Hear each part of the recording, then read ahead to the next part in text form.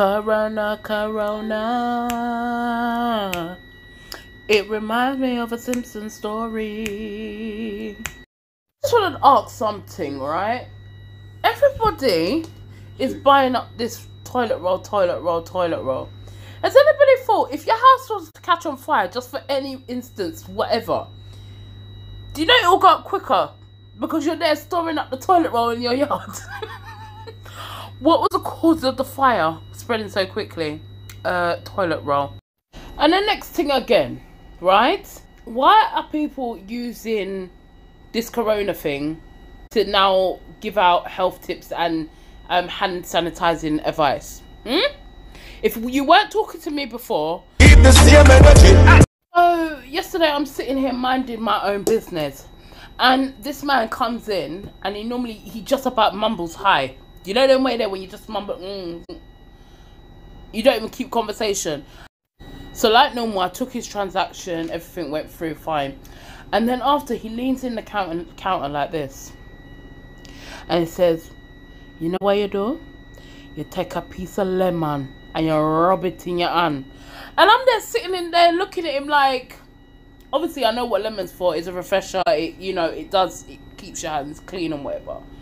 But I turned around and I said to him, why are you using Corona to tell me this? Why you couldn't tell me this before? Why are you using this now to tell me? He's like, but it's just giving you a little advice. No. Keep the same energy.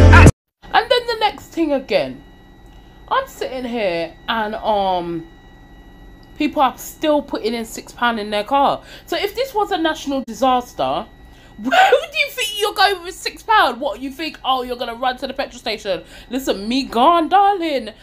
You think you're just going to go across the road and back and think that the £6 is going to suffice? That don't even take you to the corner shop, darling.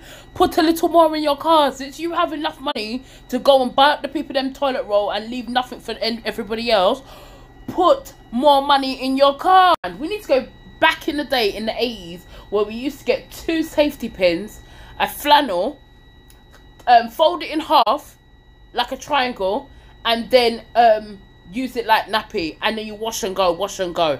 Because this is just ridiculous.